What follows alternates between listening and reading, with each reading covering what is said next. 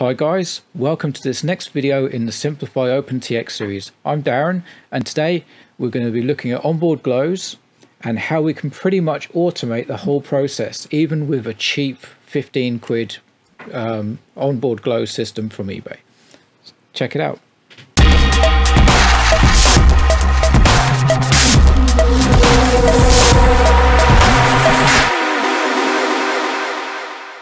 So this is the RCD3007 unit. So you've got one bit that goes on the glow plug, one bit that goes on the ground, and inside, you can't see it because it's buried, but inside the other side of there is the control board.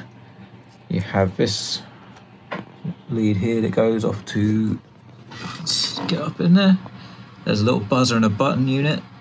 You can use the button to control it manually, and the yellow lead goes into the receiver to do it remotely. Now usually you set this up with a switch, but I've got it to work automatically. So what I can do is show you what's going on. So it's a standard S6R receiver. I've just got it in channel 6. And here's the Tyrannus. So what I'll do is I'll show you how it works, and then we'll head over to the desktop and I'll show you how to program it. So Tyrannus is on. I'll switch on the model. Telemetry recovered. So at the moment you can hear it just beeping. This is the off beep. Right, so I can show you how this is working. So this is in a disarmed position at the moment. And to get the glow driver working, I just raise the throttle and then lower it. And you can hear the tone is now constant, which is annoying. But this means that the glow driver is working and it's heating up the glow plug. So if I arm the model, the first time I go above 40% throttle, it goes into maintenance mode. And it will stay in maintenance mode until I disarm. And then it goes off.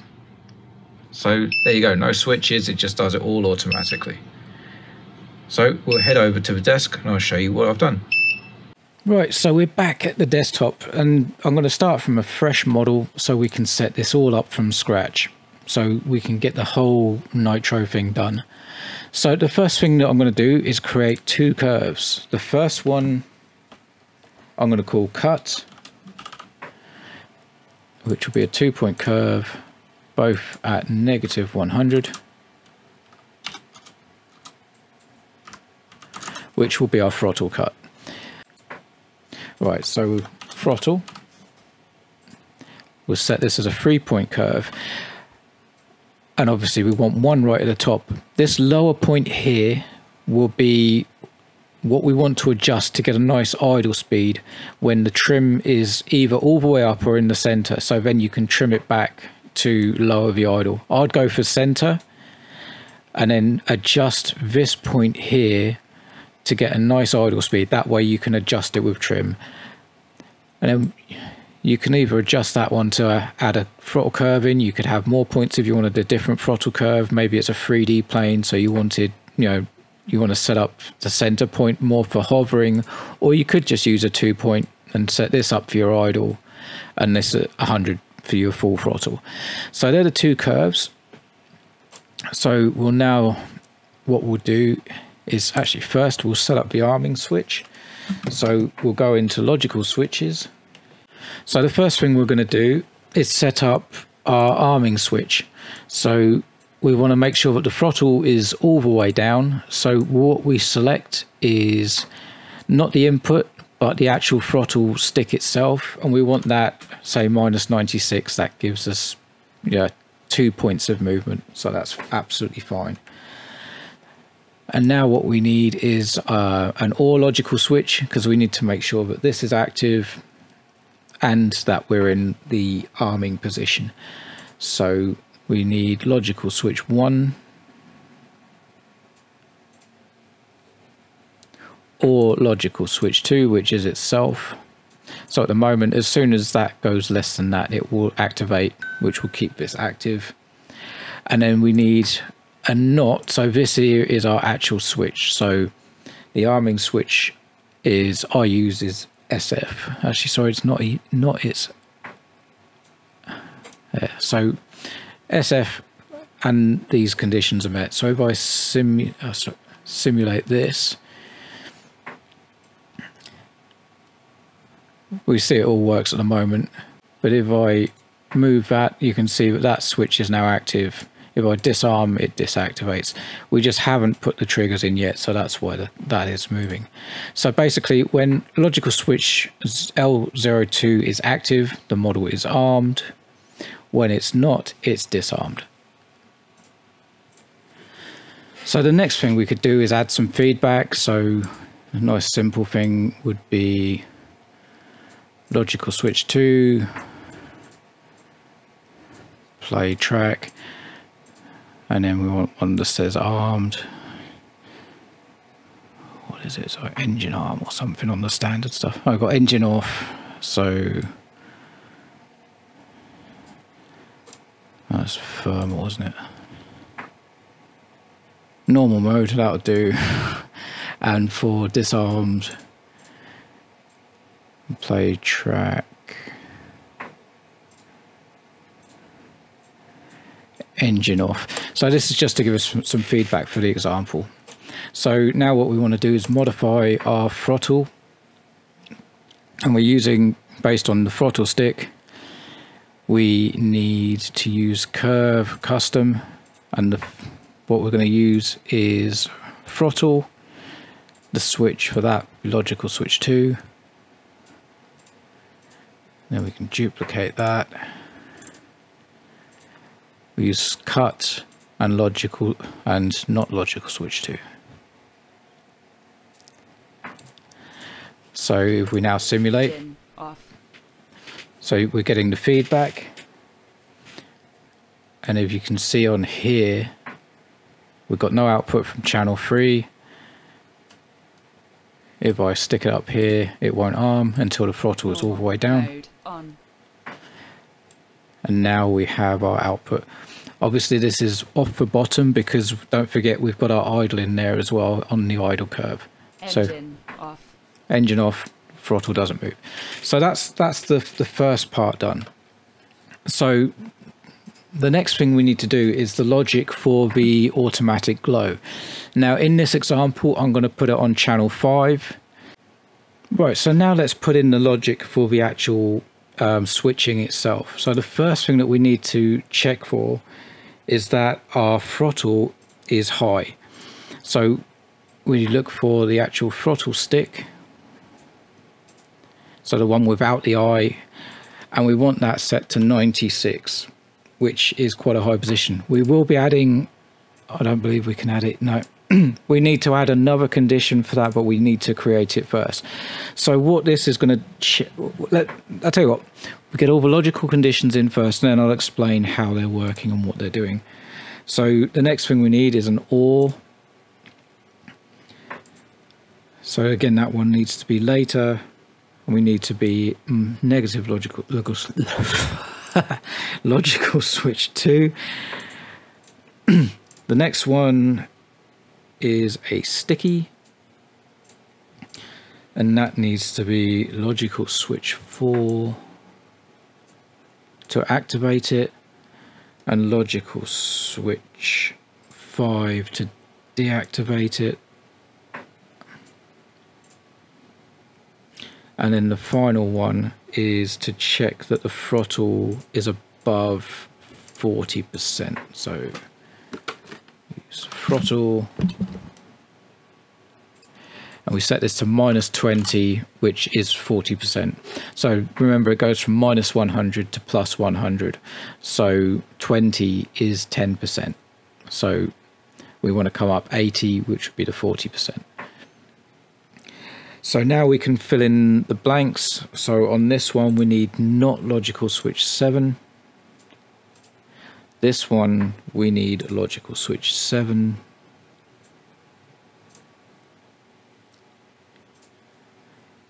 And this one, actually, we need logical switch 2, which is armed.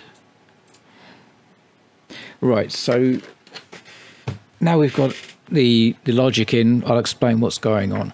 So the first one here, logical switch 4, is we're checking to see that the throttle is above 96%, and this condition here is not true. Now, what this can, so what we're effectively doing here, this is for the triggering the full power mode on the onboard glow. So we're going to go put the stick to full throttle, and that will cause it to start if we're disarmed. We'll skip this one for the time being. Now we have a sticky, because what will happen is this will jump up and it will not stay there. So obviously we want to, when we want to activate the onboard glow at the full power and keep it on until we want to take it off. So we need this to trigger this sticky here, but we don't want it on all the time. We need to deactivate it at some point. So what we have here is the OR statement, which if this one activates or we disarm, it turns this off, which, so the full power will go off to something else.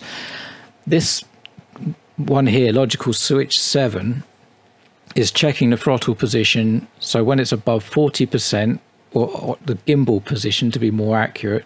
So when it's above 40%, it will switch it from full power mode into the low power mode, and it will only trigger it if we're armed.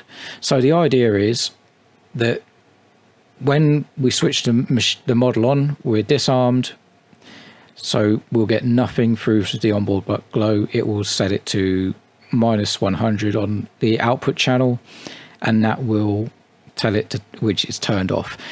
Then what we'll do, still in a disarmed state, we will put the throttle all the way up and all the way back down again, which will trigger the full power mode. And then once we arm and we go above 40% on the gimbal, it will reduce the power mode down to the mid power level. So to do that, we need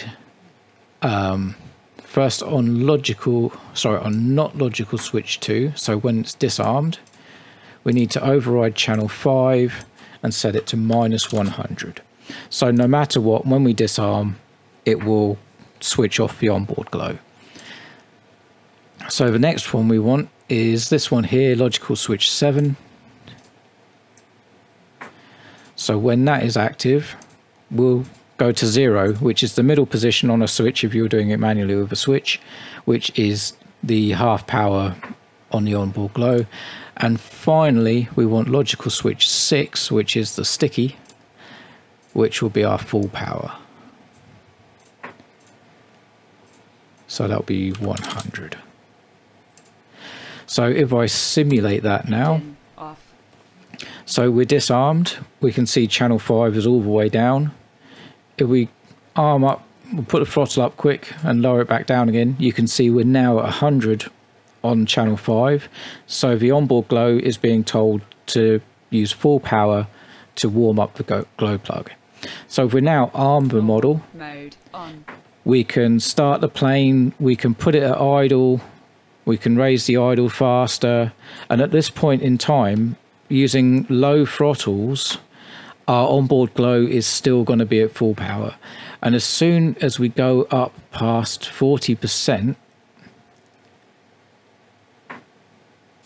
which is around there, you see channel 5's just dropped down to 0 on the output, which is middle stick or switch position, which is the half power mode, and it will stay in half power mode now for the rest of the flight. So it's still energizing the glow plug, but it's at a much lower level, so it doesn't drain your battery down. And again, if we land, disarm, Engine off. then it turns it off completely. And again, to go fly again the next time, just give the throttle a blip, arm it, start the plane, fly, and then it will automatically drop down. So there we go. It's a nice simple thing to make a cheap onboard glow system automated for the, as I say, for the most part. All you need to do, all you need to remember is blip the throttle before you try and start it, and then it will be good. But thank you guys for watching. If you found this video useful, please like. If you subscribe and hit the notification bell, you'll get information on new videos that pop up for more OpenTX tips. I'm also doing series on flight controllers, that sort of thing. So if there's anything else that takes your fancy, please watch the videos and hopefully you guys get some benefit from it. So thanks for watching. If you didn't like it, please leave a thumbs down, but please leave it in the comments what I could do to improve things. But thank you guys. Bye bye.